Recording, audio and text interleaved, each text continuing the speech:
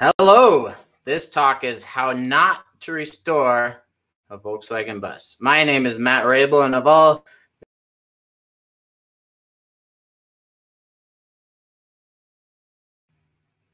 grew up in the backwoods of Montana with no electricity and no running water for 16 years. Had to walk a mile and a half to the bus stop every day. And sometimes it felt like it was uphill both ways. But this is the cabin I grew up in Montana. And boy, does that have a lot of good memories. I live in Denver, Colorado now with my beautiful wife, Trish, my two awesome kids, Abby and Jack. I also have a middle child. His name is Hefe, and this is the story of Hefe.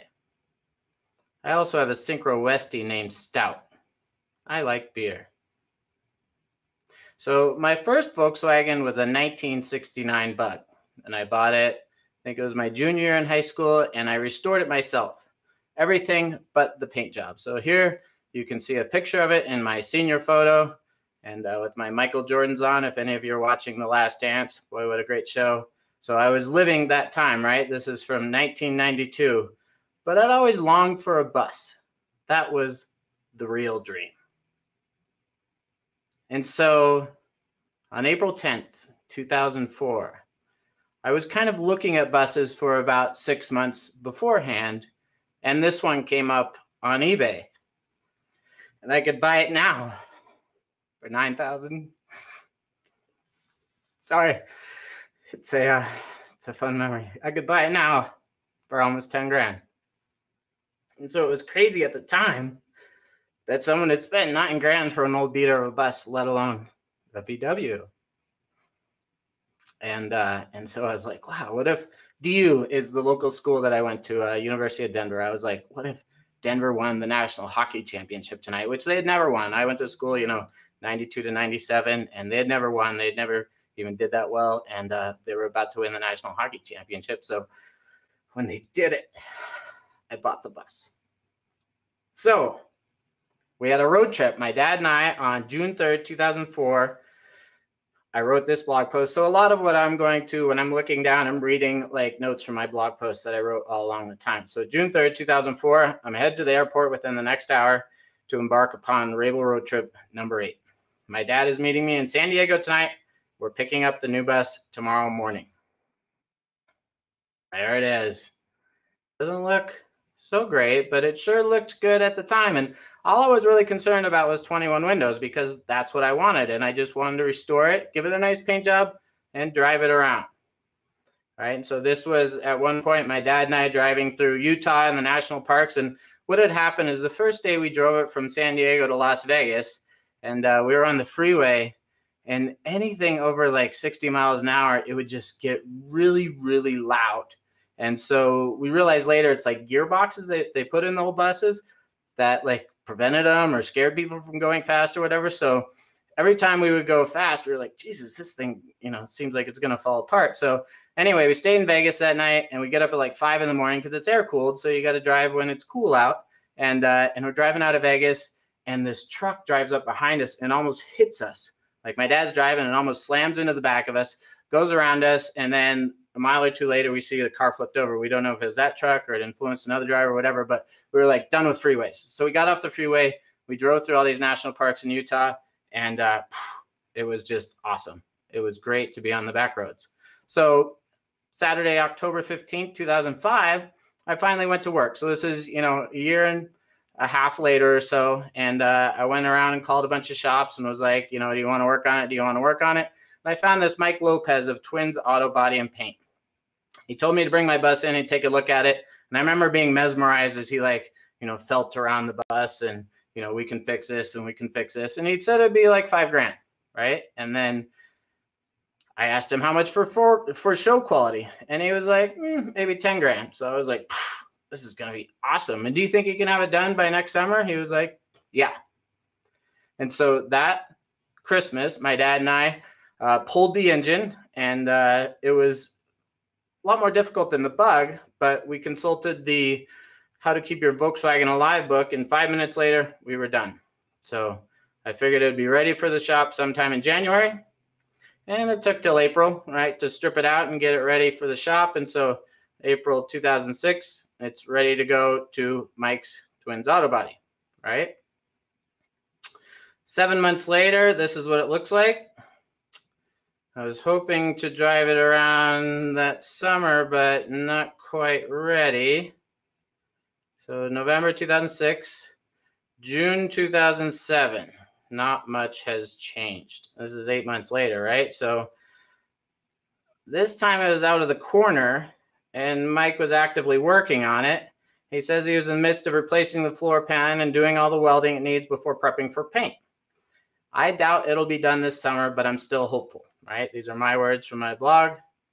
And you can see the floor definitely needs replacing. And there's obviously some denting and things to do on the door panel there. So the shop where it was at was too slow, obviously, but also they went out of business. So total cost was $5,000 to get it looking like this. This is basically almost the paint stripped, right?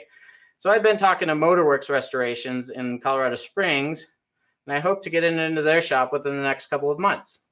And after they've completed the body and paint and possibly electrical, I hope to rebuild the engine, finish the interior, and have it on the road by next summer.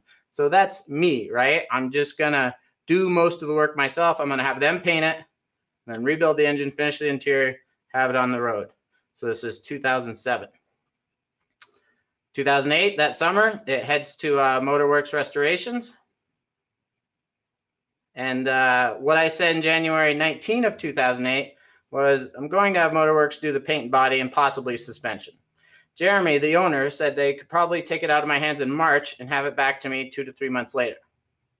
Right? Like, wow, that would be awesome. I'm going to drive it this summer. Motorworks seemed to be the best car company on the Front Range to help me make my Volkswagen into my dream car. So these are my words from my blog post. I realize it's going to cost quite a bit of cash. A full restoration to pristine condition is $50,000, but it's something I've always wanted to do. Furthermore, it's not a bad investment. Most car restorations are. And Jeremy told me about a deal where he saw where a guy sold his restored 59 for $70,000. I'm certainly not planning on spending that kind of money this year, but with $15,000 already into the project, it's likely I'll spend another $30,000 over the next 5 to 10 years. So Jeremy picks it up on July 7th. It's scheduled to be returned in January of next year with a straight body and a slick yellow and white paint job. The engine, interior, and suspension will be up to me at that point. So 2 months later, September 2008, I went down and visited. This is what it looks like. I said, the bus looks great. Motorworks Restorations has really done a lot of very detailed work in the last couple of months. We talked a good hour about the possibilities in wheels, transmission, engine, suspension, gauges, and interior. My favorite topics were the airbags, 6-cylinder 911 engine, and safari windows.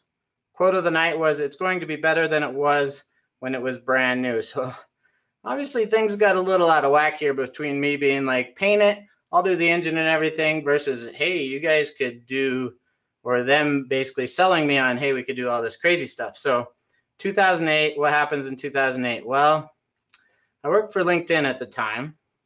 And in November 2008, I was an employee at LinkedIn and I got laid off as part of the 10% cut. So I had an office in Denver that I helped run.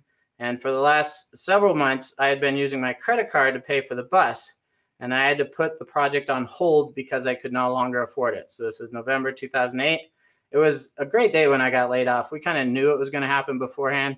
So me and my buddies kind of, maybe had a drink before they gave us the phone call and we all got laid off. But the lesson learned there, for me at least, was don't quit your high-paying independent gig for a full-time gig when you're restoring a bus. So fast forward, 2010, last time we were in November 2008, and we're at Volkswagen's on the Green, which is a Volkswagen show in Colorado that's very popular. A lot of people go to. I had a conversation with Jeremy about adding a Porsche suspensions and brakes to the mix. So again, scope creep, my fault.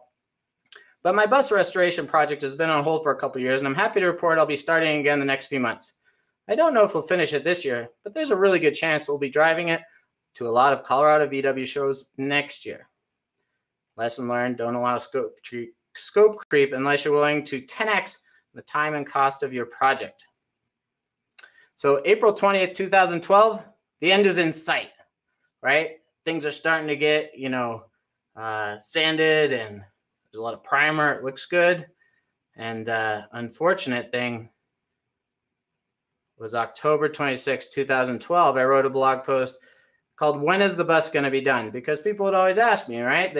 I've been working on this thing for, since 2006, and, it's 2012. What's going on? And so at the end of that blog post, I said, I finally admitted I have no idea when it's going to be done. I'm hopeful it'll be in a few months, which is what I always said. So the next year, 2013, Abby, Jack, and I all married Trish McGinnity, love of my life. And we spent that summer in Montana. And right before that, I actually went into Motorworks, and I was like, this is taking too long. I want it back. And so most of my frustration with them was I would send them emails and they wouldn't respond. And I'd finally call, and then they'd respond to the email. So it was like 2 to 3 weeks, right, between me initiating a conversation and them getting back. So on software projects, right, if you have contractors or software development teams you're working with, and they take long to get back, like, it's time to move on. So in October of 2013, we bought a ski bus, and it was another terrible investment, really expensive, $45,000. Had a Subaru engine, looked like it was like a brand new Subaru. We were ready to go and have a great time in it. And but it's created wonderful and lasting memories. So my lesson learned here was don't buy a fixed up Synchro. That's what it is. It's 4-wheel drive, unless you don't mind spending twice as much on it. However, like I said, the adventures are priceless. So now we get to April 10th, 2014. It's been 10 years since I bought the bus. June 2013, I mentioned I removed it from Motorworks. And for 6 months, I had it in a friend of a friend's garage, and he was working on it. He was doing a bunch of welding. He was trying to get the engine in. I had bought that Porsche engine. We were putting that in. And then I was like, this guy kind of knows what he's doing, but not really. Like, he wants to paint it in his garage. And I'm like, I want the best bus that's ever been built. And so we found this company called Reincarnation Auto, and the guy where it was at helped us. And we took it to them, and they were like, yeah, we can probably knock it out in about 3 months. Now, keep in mind, they had never restored a Volkswagen bus before. So January 2014, they come to me and they say, basically, I'm unaware of who did the work at this point, but they are an embarrassment to our industry. So they found so much Bondo from the previous shop that they had to redo everything. And just to let you know, the previous shop found that the guy that did the floor, they had to rip it out and redo that as well. So it's very expensive to switch contractors or development teams in the middle of a project. So they said it's going to be 17 grand to fix a Bondo and get it ready for paint. So I was basically at this point like, what? Like, I expected to spend 20 grand and be done with it, right? And so that took me a while to cope with it. And so April 23rd, 2014, I said, if I agree to redo all the bodywork and get rid of the Bondo, do you think you can have a schedule like the following? And my schedule was done by July, right? And they said, yep. And it'll be in color. It'll be painted by the second week of June. And it'll cost $4,500 per week. And I was like, hey, I'm making good money. I have a contract with Oracle. Life is good. Let's do this. And so we started it. And it went to October. And you can imagine $4,500 a week adds up pretty quickly when you start in April and go to October. And so I sent him an email on October 12, 2014 and said, I can no longer afford for you guys to work on my bus. When I originally brought it to your shop last year, I had no idea what it would cost me. And $90,000 is a bit steep for getting the engine running and the body work done. So Jim called me down, right? He never even replied to that message. He just said, okay. And he called me down in December and said, come on in and let's talk about getting this project done. And I was basically going to tell him, if you give me a fixed bid, like, yes, I will, sign off and we can finish it. But if you don't, then I don't know. And so when I got there, he surprised me with a finished paint job. And so I walked in and, right, you can imagine, it was awesome. And I loved it so much. Like, I had picked out the colors, but I never expected it to look so good. And so Jim, he's like Santa. He made it all happen, even though he charged me so much, right? But Oh my God, the paint job is just excellent. And so that was my best Christmas present that I've ever gotten. And so then we moved to July 2015. He said it'd be done in 3 months, right? So a year later, and then all the way to the next summer, it's finally ready for interior work. And so Fine is an interior shop in Denver. This is Mike on the right there and Carol in the middle. They're the owners and proprietors, and they're quite possibly the coolest people I met through the whole experience. This was the first time I felt like I was working with VW experts. They were like, you got to take this out. You can't do this. You need to do this. And they really, buttoned it up and made it look awesome. So my lesson learned there was practitioners have vast amounts of wisdom, right? These guys have worked on Volkswagens for 20 years. And even though Jeremy and Motorworks Restorations down in the Springs I just didn't have a good communication experience with them. They've had several Volkswagens that are in, magazines, and they've done great work, but we didn't gel very well. So Jefe 1.0 was finally released on April 13th, 2016. These are some professional photos that down in Reincarnation Auto had done. Jim had them done for me. The bus is home 12 years and 3 days after I bought it. So that was in my blog post, and you can see it looks pretty awesome.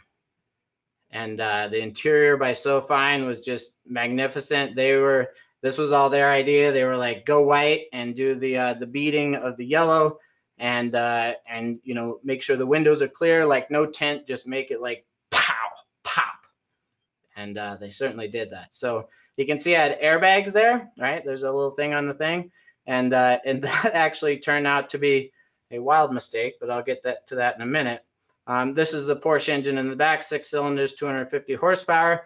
This is the stat sheet I got when I bought it off eBay. So I bought 2 major items off eBay. The bus itself for $9,650 originally, and the engine was $18,500. So 3.2 liter carbureted 911 engine from an 83 SC, and 240 horsepower, and just awesome engine. Like, I expected it to be like a Corvette, but it's not. But it gets up and goes way better than any Volkswagen bus. But you can see I got that big air tank in the back, so that kind of became a problem later as well. So that summer, we towed it to Montana on a trailer, and I drove him in the 4th of July parade in the town I grew up in. This is on the front road to the cabin where I grew up, and we just had a ball. We had so much fun with him. We drove in a couple different parades, and then we hauled him back to Denver. And I took him to a show at the Bandimere Speedway, the Colorado Bug-In, and on the way home, the rear shock exploded. And so what was happening with the airbags and the suspension and everything was the shock, when I would lower it in the back, it would rub against the shock, so things weren't quite fitting back there, and it finally just exploded the shock. So I took it down to Motorworks Restorations, and they fixed the shock, but I knew there was something more wrong. And so the front suspension was just like super stiff, whether you were up on the air suspension or down. And even more so, I took it to another show called Buses at the Brewery in Colorado Springs. And on my way, like, one of the rear suspension mounts came off. And then a month later, when we're driving to our new house where we live now, the rear wheel was doing like this kind of thing. And so I knew, like, this car is dangerous to drive. I need to get it fixed. So I found this company called Custom Coachworks. And Custom Coachworks was like the real polisher that made everything just work. And so the problems that I had at the time was there was really big door gaps, like inch door gaps in the front doors. Obviously the suspension, and KCW, Custom Coachworks, fixed it in a couple weeks. They posted status on their website the whole time, like daily pictures, and Motorworks Restorations did that too, but I was paying them like $5,000, a week. And when I left Custom Coachworks, they told me, they said, we could have finished this in a couple of years for 1/3 of the cost. And I had sent them an email. I found that email that I'd sent January 24th, 2013, before I ever sent it to Reincarnation or anyone, and they never responded.